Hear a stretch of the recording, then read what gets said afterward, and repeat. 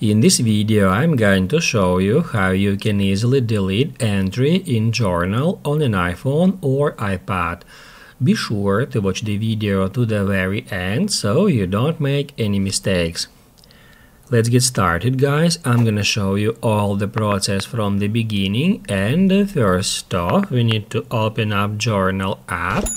And there are two different ways how we can delete entries on journal.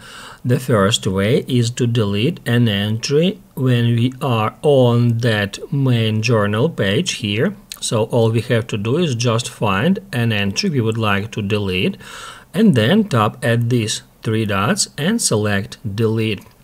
It says, are you sure you want to delete this entry? This action can't be undone. To continue, tap at delete entry.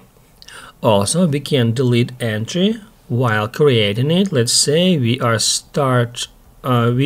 creating an entry and then we decide not to continue and just to delete it.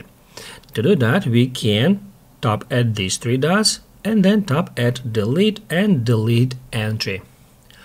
That's how you can easily delete entries on journal, and if this video was helpful for you, don't forget to hit the like button.